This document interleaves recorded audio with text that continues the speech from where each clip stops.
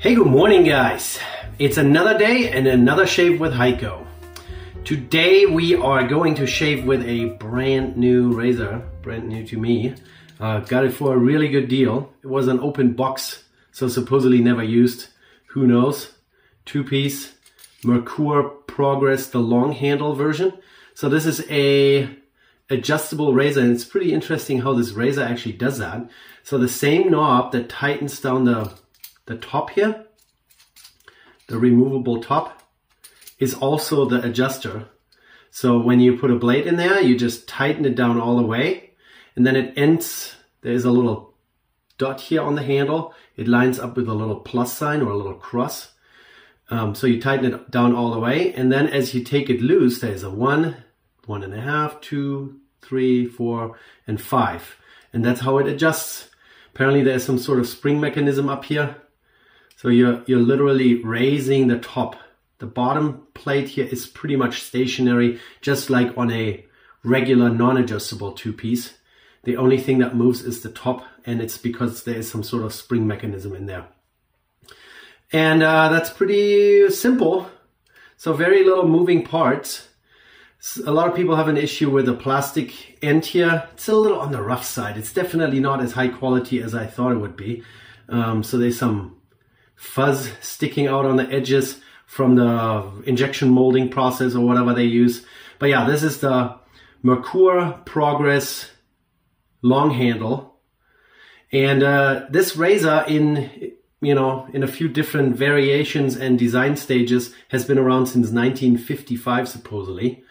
Merkur is a German company that was founded in the 1800s by a gentleman named Hermes. And Hermes is a god. Hey guys, here's the producer and editor of this program. The German guy in front of the camera has absolutely no idea what he's talking about. Emil Hermes wanted to start a razor manufacturing company called Hermes. Hermes is the name of a messenger god in the Greek mythology. That name as a company name was already taken, so he went into the Roman mythology and found an equivalent god called Merkur, or Mercury, as we English speakers call it, and picked that as his company name. And then the company has changed ownership a few times and is now known as Merkur Stahlwaren, and Stahlwaren is steel goods. So just to clear this up, correct all the mistakes this German guy is making. All right, now we're going to continue with the scheduled program. Thank you. So yeah, they make a bunch of different razors. A lot of people know the 34C, I guess. It's a good entry-level razor. This Progress here is somewhere between $70 and $80, so it's not really expensive at all. So if you want to start out with an adjustable razor, it's pretty good. I mean, you get an adjustable, some sort of Zamac cast zinc alloy. Don't know exactly, it's chrome-plated. It's not one of the razors that's going to be like an heirloom passing on to your kids, but it's definitely an adjustable razor for a very affordable price. I have a Wilkinson sword, already the wrapper opened. Let's see if we can do this without cutting my fingers. So as I said, it's a standard two-piece. Take the top out. All the locating pins are in the top, so you have to put the blade onto the top and then put it flat in your hand. That's kind of a common occurrence here these days with adjustable razors. And then you just stick the bottom over it.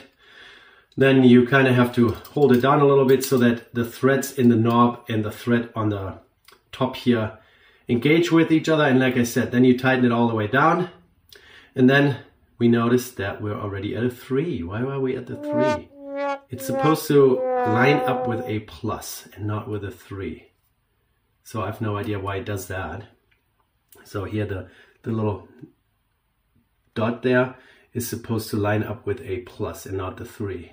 So now I really have no idea where we are at in our adjustment here. We have a blade in it. We're gonna do some adjusting. You know, the steps are still this equal spacing. So I guess I make up my own spacing here. We're gonna use the Prasso pre-post as always, to give the stubble some time. Oh yeah, I forgot to mention, if you notice that the camera angle is a little different, you're a little closer to my face.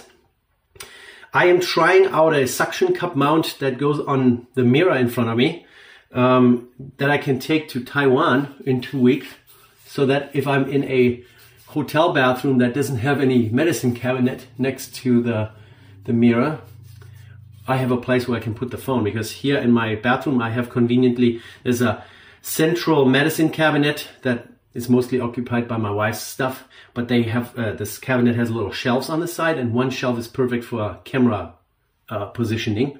That's what I have been doing.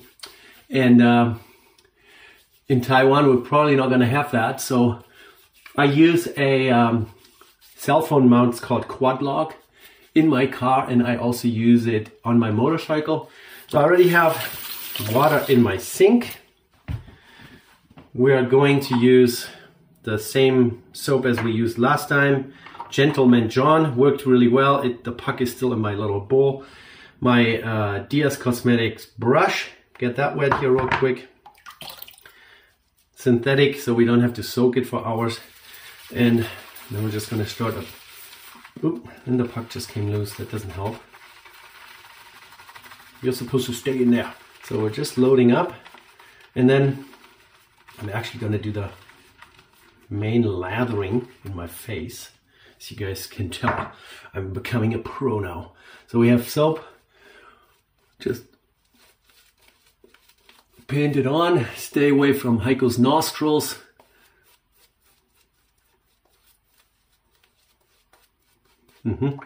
And my brush is dripping a little bit.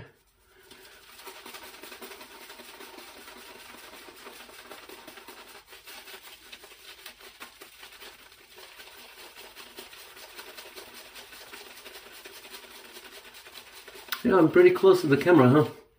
Angles are still kind of the same. The background is still the same. Nobody said anything about my fake vintage signs back there. I put that there just for you guys, so you have something to look at.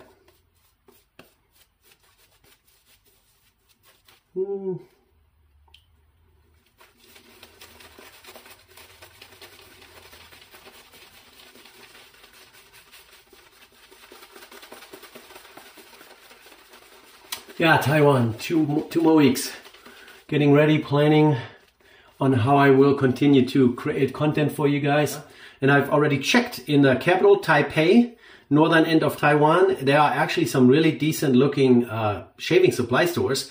And if I can somehow manage to get around and get to those places, and maybe take one of my kids along, they all speak some Chinese, as a translator, and ask if I can film in there, we're gonna look around in one of those shaving supply stores in Taiwan, in the Republic of China.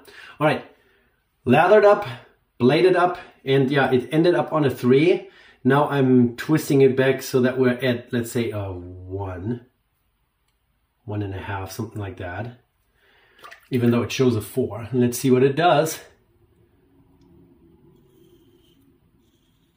Yeah, you can hear the razor doing its thing. It's on the mild side, but it definitely does something. So let's give it a little more. Let's do, it's like 2 or 2.5.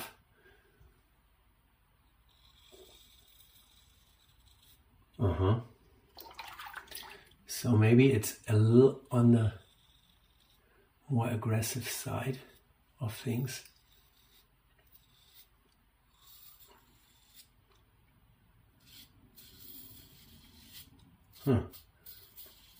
I really have to look up what people say about this misalignment of the adjuster down there, that when you tighten up the blade, that it's not ending on this plus sign, but on a 3, and what people do about it. Maybe there's a way of fixing this.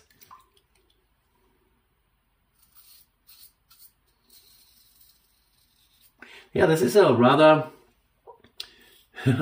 some people call it aggressive, some people call it efficient.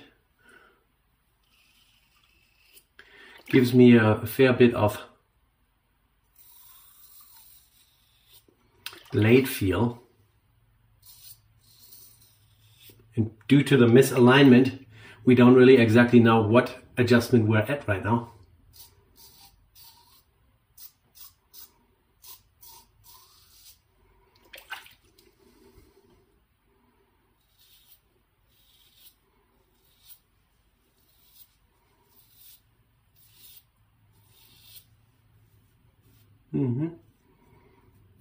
No bleeding yet. You know, when you're doing shaving on YouTube, it's kind of important that you have a acceptable complexion. You know, but then mosquito bites in your face. Have you ever had a mosquito bite? They're the meanest. They're like itchy. Anywho's, let's rinse off real quick.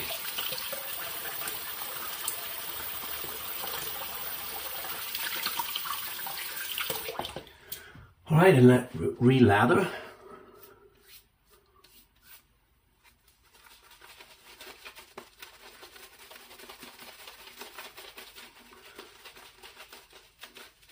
Traveling for me, as of lately, is kind of a mixed bag.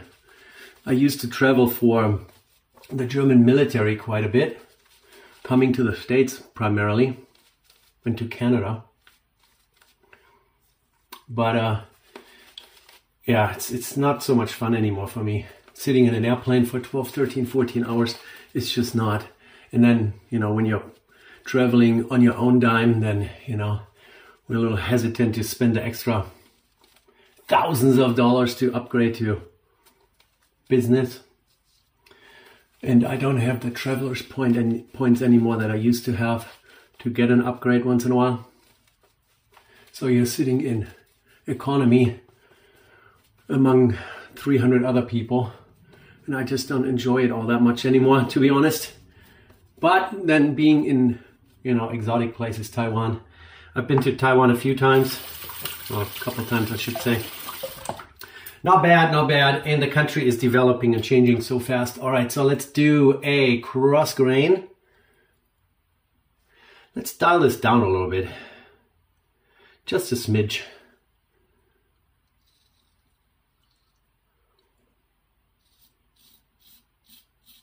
Here in this transition, I really have to be careful not to lop off my face.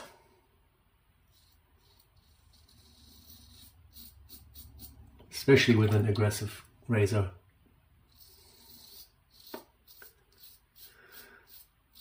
Yeah, so oh, I already have a nick. I'm a bleeder.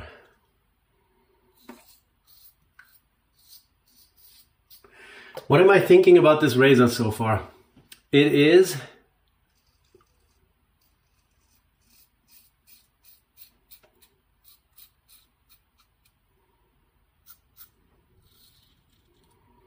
aggressive, and it is a German-made razor, which is exciting since I'm German-made, so that's kind of cool. But comparing it to the adjustable razors that I have shaved with yet, or already, like for example the Gillette adjustables, the Slim, the Super adjustable, the Fat Boy, I would say it is not better than those. It's different. I'm a little disappointed about the alignment issues. I don't know if I just got a bad one or if this is common. You guys let me know down in the description. It's bleeding. Okay. So yeah, quality control. When you put a standard razor blade in there, that the adjustment just doesn't fall where it is supposed to. Too much water on the face. Let's do a third pass. Let's do a third pass today. Special day. Do we still have enough soap here? Yep. This one really bleeds a little bit, huh?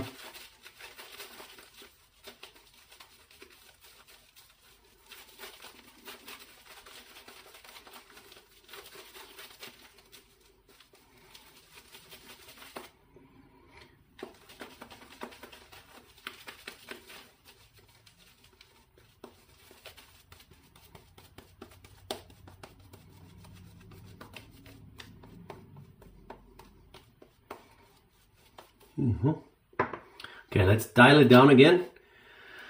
Dialing down. Let's do another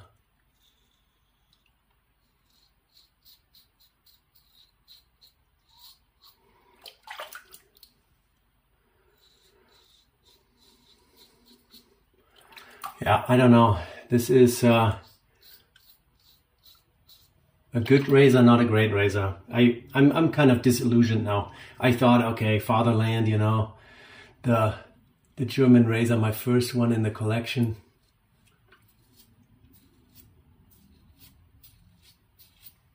I thought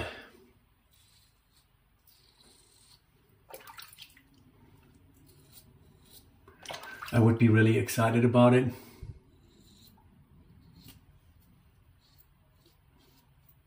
But now that I have it, it's not so great. It nicked me twice. Once there, once there.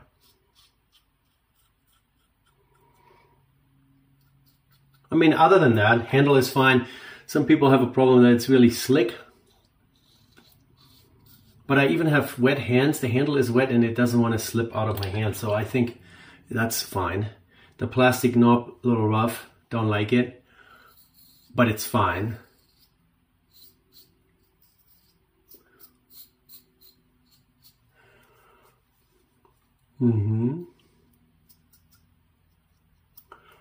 But yeah, the misalignment is kind of the part that bugs me. I will research this a little bit. If there's a solution to that, maybe this can be taken out, replaced, the ring and the plastic maybe. I will find out for sure. And then fix it, and then we're going to shave with it again. All right, so we got a 3-pass. Since I'm not doing against the grain anymore due to issues.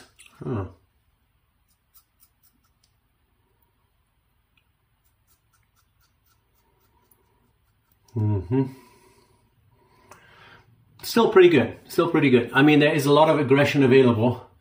Some people have pointed out, so even if this would be lining up perfectly and you would have the perfect 1, 2, 3, 4, 5, you could do a complete total one more turn. So you could get a 10 clicks of adjustment, so to speak.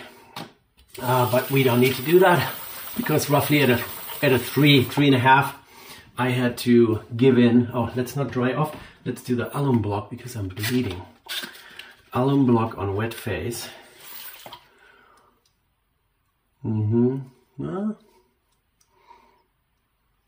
Little tingle. It's tingling my face.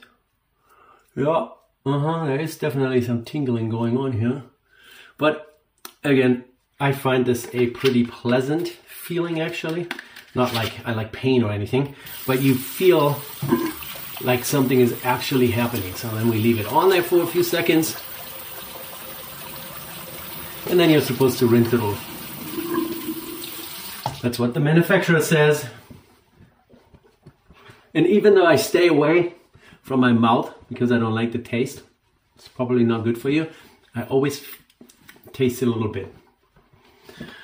And then, again for the bleeding situation, Proraso green with alcohol. I like the little bit stinginess. I really like the smell too. Mentally, it doesn't linger. It's intensive the first few seconds, but then it goes away. Good. Yeah, so I really like the soap. Gentleman John, if you haven't tried it out, it's really inexpensive. It's like $8 or $9, a whole pug. It's probably gonna last me my lifetime. You can really load up Proraso aftershave. I mean, I have a few others sitting around here. I really want to get the aftershave to my tabak stick. It's the scent that my dad used to use back in the days, you know. My dad died a long time ago. So that's kind of reminding me of him. But overall, what do I think about this razor? It's good, not great. It's an adjustable, but I'm really kind of upset about this misalignment and how they would let it get out of a German factory like this.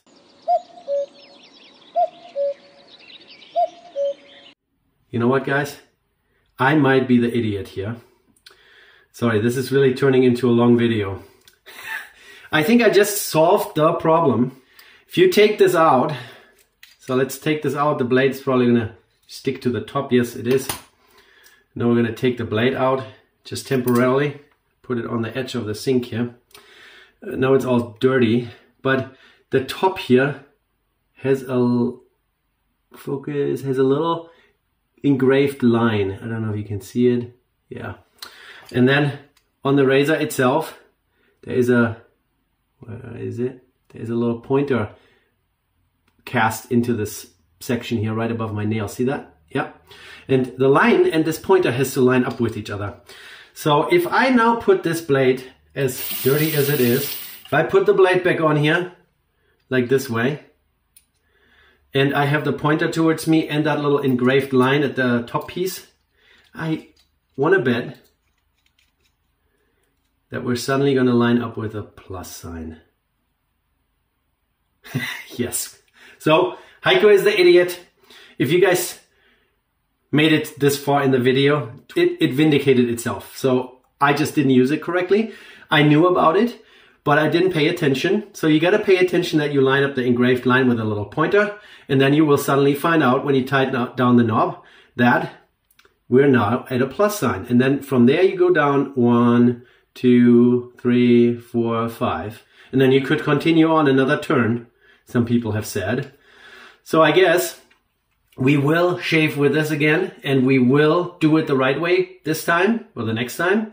And the Merkur Progress Quality Control Department has been vindicated.